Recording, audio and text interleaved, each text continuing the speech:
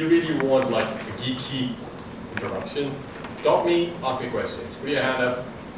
I'm on the down list for this thing, so I'm happy to go into as much detail as you want. This is meant for an audience who doesn't really care about all this stuff. So, sorry, Nick. This is, I just had how many hours did I have? 8 hours. I didn't sleep yesterday night. So I came back from my office, and I said, oh yeah, I need to finish this thing.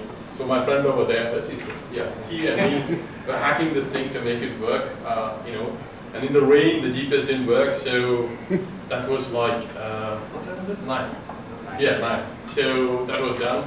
And that was the bit that I was hoping, okay, I'll get all these things working, I'll see if I can actually show the guys how this works.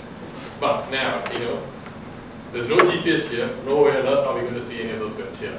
So that time is wasted. Then I had to write all the slides and all of it. So for this, so let me start. So the storyline is something like this.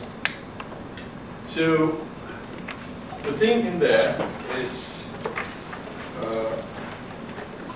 something beyond this. This is like the APM. I will hand this around, but please keep all the bits I gave out back to me. So this is Adupad Mega. So there you go. So I'm going to start with the story of Adukopter. It's the software that goes on it. So generally, when you have a multi-copter, you have normally a bunch of motors, then a battery, and obviously a controller like that. And that controller has a bit of history, and a bit of history behind the code that goes on top of it. The code that goes on it is normally called the Adukopter. So the story is, there are a bunch of guys in the Adu Pilot Mega group. They wanted to develop this thing, and there's this, oh yes, question for you guys. How many in the audience know Wired magazine? Put your hands up. Okay, good. How many recognize Chris Anderson? Oh, that's surprising. So he was the editor-in-chief of Wired magazine. And he is one of the guys behind Adukopter. So literally what happened is he created a community called DIY Drones. The story is more or less around him, all the guys like me and other guys who actually created the community, and kind of a brief introduction to the whole technology and evolution over time. So that's the structure I've given. So I'm kind of explaining, key characters, key things, and how stuff has happened. And I put some technology in there for the people in the audience who want to know a bit more. And I've actually, put enough of information there for anyone who's actually interested to go ahead and do that. So, and I'm happy to help you do that. So the storyline goes, the guys from Aeropod came together with the guys from DIY Drones, and they created the Adukopter first version. So I should probably put my hand up and say I've been associated with this guy. So, whatever I say, there's a bias. Okay. So the thing that you're about to see when you get the thing in your hands, that's the leftmost thing. So leftmost thing here. It started out there. So literally, it started this life as an Arduino board with a, an extra board on there. Literally that bit. And that board on there actually had all the accelerometers, gyros, and all the rest of the bits. And as things progressed, it took this shape, and you can probably see it in a short while. I do have the previous version in here. Let me see if I have the previous version. If I have it, I will put it around so you guys can see it as well. I don't seem to have it yet. Right. Sorry, guys. I have some other controllers, but I don't have it. So, who here is familiar with SparkFun? Okay, I'm going to try to explain things then. So generally what happens in open source hardware is like you design something and you go, submit it to SparkFun. SparkFun looks at it and goes, oh, this is interesting. You might actually, make some money out of it. This is actually an open source hardware. So your Eagle files, your bomb, everything will be out there. So you can actually build one, and then everybody else in the world can actually go build their own. This is generally the principle. So this is what happened with APM, Adu Pilot Mega. So the first version was released, SparkFun actually supported it. Second version was released, and the GPS moved out of the board, because generally what happens is, as you can see here, right, let me lift it so that you can all see. If you can't see, let me know. So the thing that's, can anyone see anything lighting blue there? All right. Yeah. So okay. So otherwise, when the talk is over, you can come around and I'll show you a little bit. So there's a thing in there. It's called a big stock. I'm going to talk about it later. So it has all the electronics in there, meaning not all the sensors. The sensors are the GPS and the accelerometers are not sort of the GPS and the compass are over here on this small bit on top. So you want to actually keep it away, as away from other electronics as possible, because it interferes with other things. So we realized that we moved it down. So when you get the small piece of plastic, you will see there are things saying I2C, GPS, etc. So it's all the sensors going down. So this is like a very simple block diagram kind of describing how a normal flight controller works. I mean, even though the talk is more or less aimed towards multi-copter, meaning things with multiple propellers, you can actually have a fixed wing version. So essentially you have a wing and you control the 3 or 4 channels from however many channels you want. So the code base is different because the computation that you do is for the 2 sets of things are slightly different. Meaning you actually have 3 axes like this. So imagine you are on the North Pole and you're looking upwards. So you have like 3 axes X, Y, Z. This actually gives you the orientation for a normal multi-copter. So you do all your multiplications by DCM based on that. So it's like relative orientation based on that. And that's slightly more complicated than a normal plane. Plane is like, you have an X and a Y, you don't actually do too much on Z straight away. So it's like you don't do that straight. So the wings keep you in the air. That's the assumption. The pistols and assumption go to the window, but that's normally the assumption. So I was trying to explain this at a high level. So if you look at it, it's very much like a simple human. It's like, sorry, all humans, right? You have a stability system. If you get really drunk, you will notice it. The stability system doesn't work. And then you have difficulty walking around. So there's a part of the brain called cerebellum, and it actually controls all the things. There are sensors, actually, there's like in it. Oh, it's actually, yeah, that's fine. It's complaining about it's not working. If it's not being used for a long period of time, stop complaining. Right. That's a very bad idea. Right. So in here, there's accelerometers in there. So it actually recognizes when you rotate, it recognizes that it's called cochlea, and there are a whole bunch of things in there that actually does that. So there's a bunch of circuit in between the 2 ears. Apparently that's where all the computation happens. And then you have all your actuators, like your legs and your arms. So if you think of it, you have a similar structure. You have a transmitter, because you need to talk to them. So I am talking to you. So if I ask somebody to actually get up, essentially it's me transmitting and you receiving via ear. Then it goes to your brain and the brain computes. And you walk up, get up. It's a whole same concept.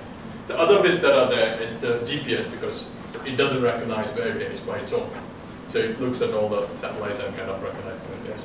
Then there's this, what I would call the IMU. IMU essentially has the combination of both the accelerometers and the gyros. So if you have 3 axes, so if you could recognize acceleration on each of the axes, and if you integrate it twice, you get the distance. Integrate it once, you get the velocity. So literally using just that, you can get where you are.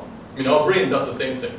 So even if you close your eyes and then you wave your hand, you kind of get an idea where we are. That's the same principle. We don't recognize it ourselves, but loosely speaking, the same principle. Right, okay, now we're going to do a slightly more detailed version. You want me to go through this, or should I skip? You can vote. You say yes, I'll do that. No, I'll skip it. Yes. Okay, right. So, as I was saying, there's 3 axes, and each of the axes will have 1 gyro or 1 accelerometer. So gyros is quite trivial. Who in this room has not used a bicycle? Right. So everybody knows the effect of gyro, right? So when you bike, if you try to rotate it, bend it, it shows resistance. It tries to stay itself like that. So that's the principle. So it's like if you have a wheel and it is rotating at very high speeds, and then you try to rotate it in this direction, it resists that and tries to put it straight. So that's actually being used here. It's like you can actually imagine 3 of those things. I'm just simplifying it. The way it's being done is slightly different.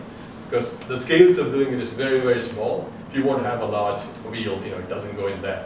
So you have to use MEMS, minutes of manufacturing. So that's essentially what happens. And if you think of, accelerometers, the easy way to do is something like this, pendulum. So, if you're on a tube and in the tube breaks, you go forward, right? The distance you go forward is like a function of how fast the train was going and how quickly you stop it. So this is essentially what an accelerometer does. So that's that bit, because all those bits are kind of in the analog world, and your microcontroller.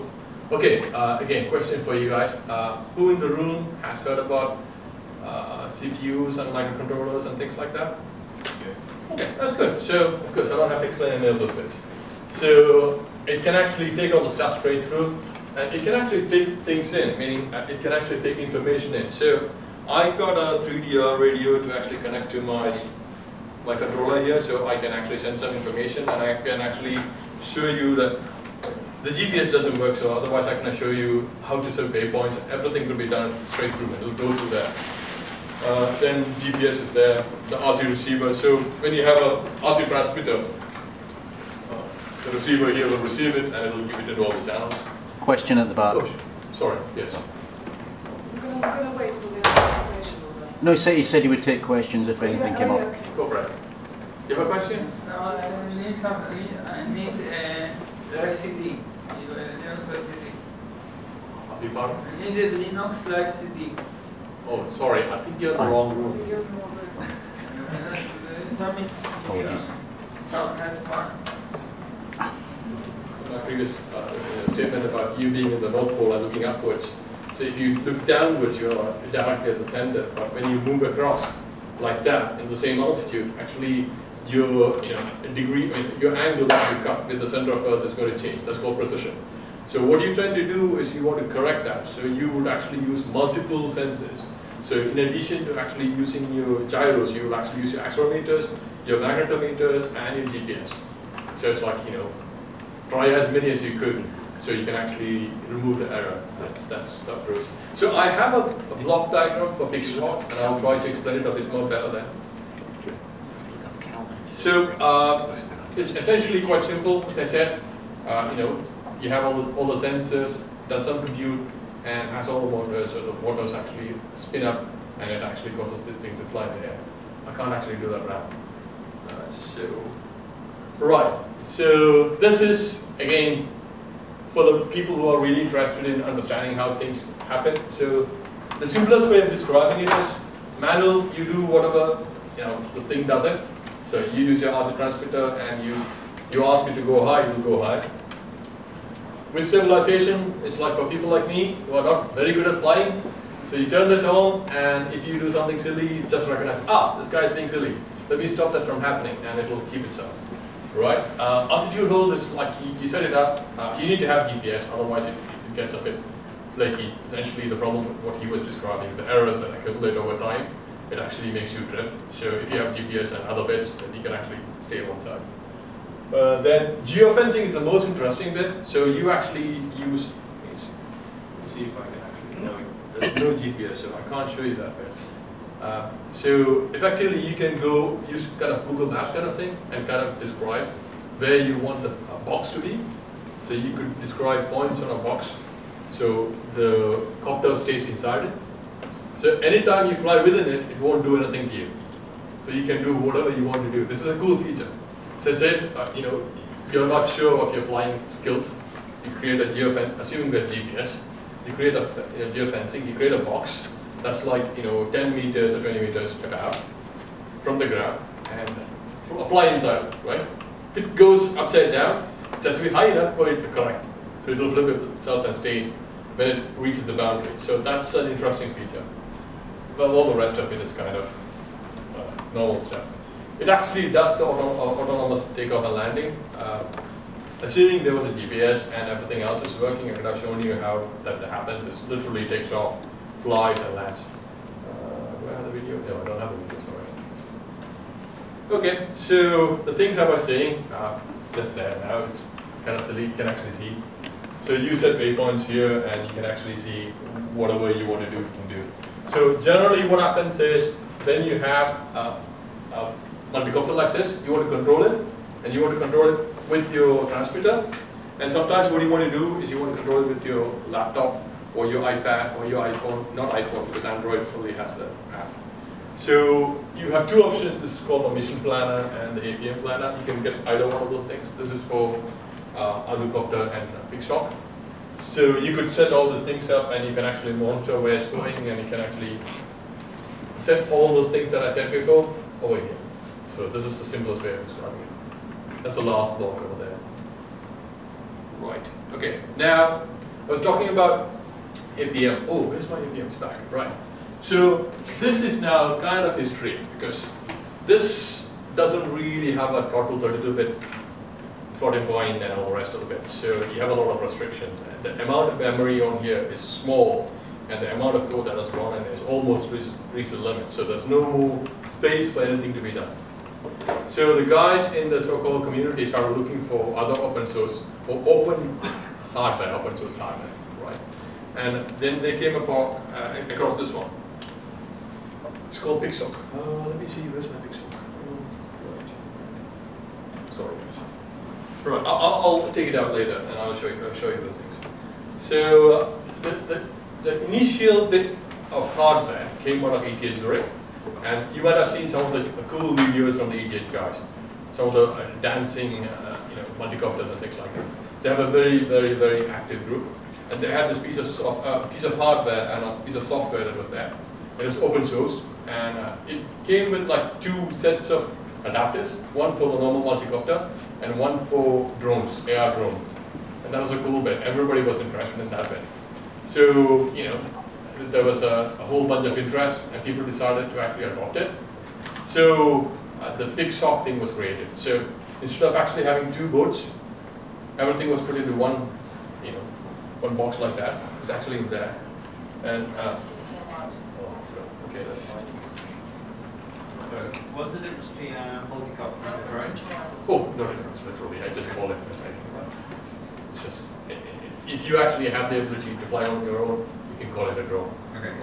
It's called a multi-copter because there's multiple propellers there. So this is the box in which it comes, but I took it out and it's in there. So this is the PICSHOCK thing. Both the boards that are there, the PX4 and the adapter board, is put on a single enclosure in that sense, and it's called PICSHOCK. Let me do this. So, okay, bit of technical stuff. I thought I would hand wave because you might ask me, why do you want to do this, given you already have like a very cheap. The price difference is like quite a bit between this and that. And there's a reason why it's so. It's like, this is an Arduino based one. And I think it runs like 16 or 32 megahertz. It's like, doesn't really do much. But whereas this one is like 168. I think this is PX4 version is actually 168. I think the PICSHOCK version is even faster, and it has a proper operating capability. So you can actually set up, waypoints all across the globe rather than just like short distances. So if it's 8-bit, the distance you can actually have is very short. So it has other bits as well, if anybody's interested, but I think there's nothing there that's of any interest. If there are any proper geeks and want to know something, ask me and I will explain what that is. So essentially, it has all the interfaces that other pilot Mega had. It has an extra bit, which is a buzzer, which you all heard go off when I booted it. Then it has like a whole bunch of PPM, RC controller inputs and PWM outputs. And then there are two I2C outputs as well. And that's more or less it is. Right, this is the architecture. So, right, I was about to say something which, okay, so if you, sorry, it's for you over there, you asked the question, so if you look over here, you could actually see, all the estimation gets fed back. So you actually have all the extra sensors. I have an optical flow sensor with me, but I haven't connected it, and GPS module, and all those things, you actually get the feedback, so you can actually have your correction of that. So this is like a whole architecture, overall architecture. The thing about PICSHOCK is it supports a RC protocol called Madlink. So you could actually run your machine and you can connect back to PICSHOCK and you can actually do a whole bunch of things, not just the stuff you could actually do on APM. So all the videos that you actually see on ETH Zurich website is more or less them using Mavlink to connect and control and do all the compute on a different place. It could be on the cloud. So I thought I should mention this. So who here doesn't use Kickstarter? Right, okay. Oh, you, okay, right. So there was a project that was there called Hexo Plus. So this was for a drone that will actually track you and actually take videos or pictures of you while you do a base activity. And the thing is, like, the team, now it's public, so I can tell you, because I found Chris Anderson tweeting about him meeting the Hexo Plus team, so I could confidently say this, because I wasn't sure whether I could say it, because I've been talking to these guys, and I was looking at various ideas of how this could be done, because it's just a 2-axis stabilization system, a big shock, and they are trying to use an app on a phone to actually track the movement. So essentially, if you have an app on a phone and you kind of do a follow me, so essentially what happens is when your GPS and your accelerometer gives you all the feedback, all the data, it goes through on the phone, connects back to the thing in the air, and it tries to catch you up. That's essentially what it does. And your 2-axis essentially does the tracking, minimal tracking. It's not a true tracking, but a minimal tracking.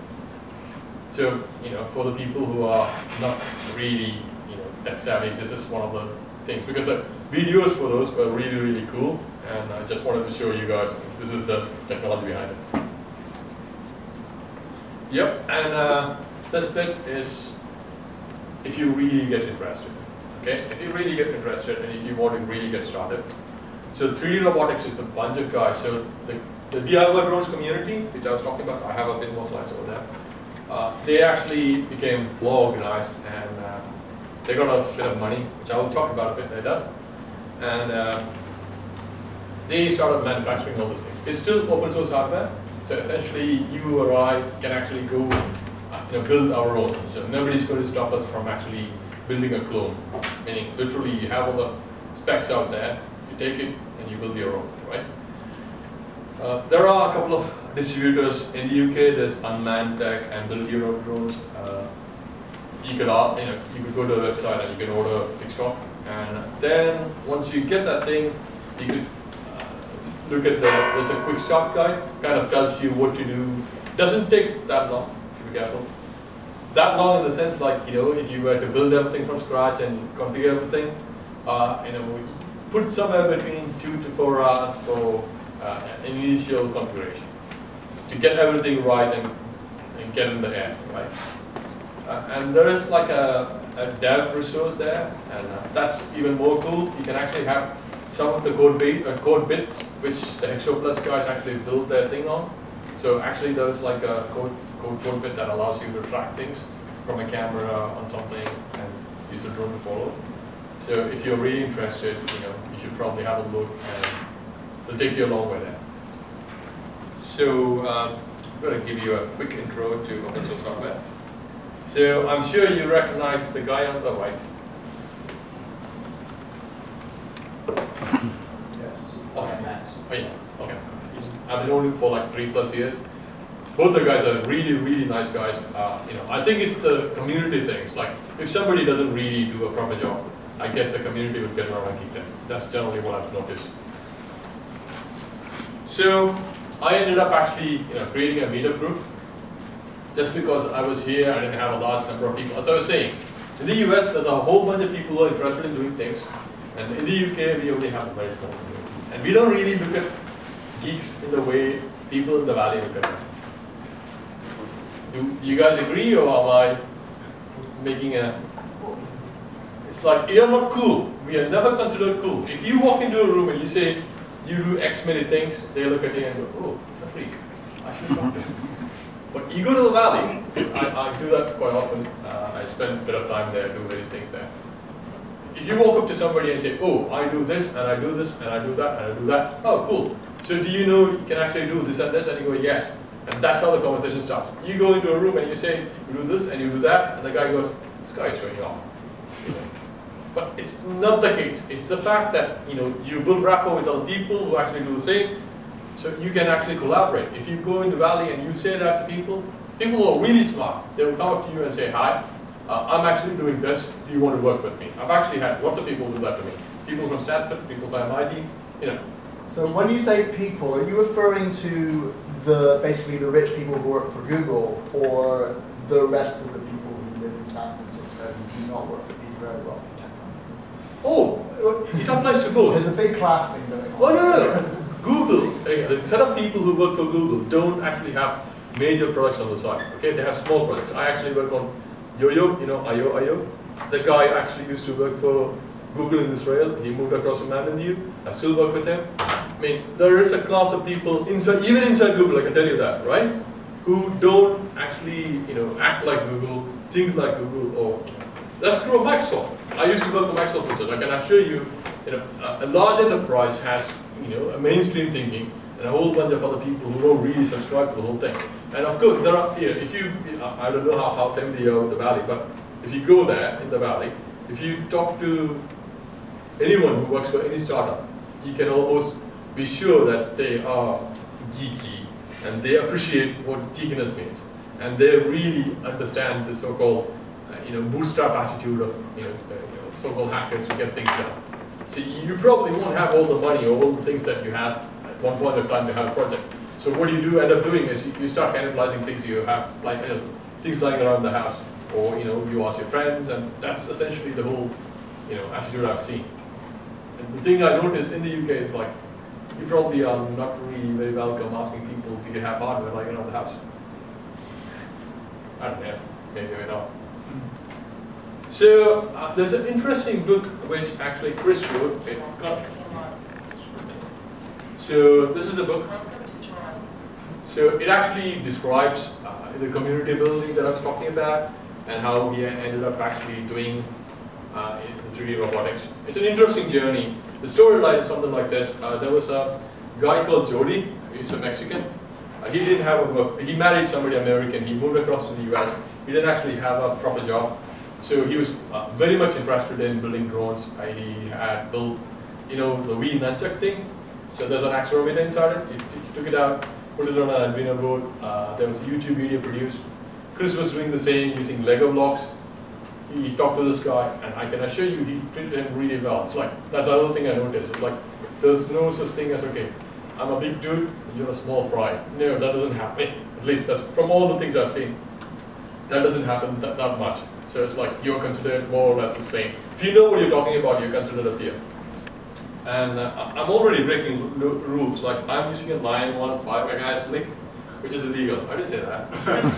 So my 433 doesn't work. It's in here, it doesn't work. So if they come in, I'll say, I'll just pull it down and I'll go, right, I'm using it. That's a 433 one. It doesn't really. I didn't get time to get it all. So that's. Okay, that's the altitude load. Let's check that.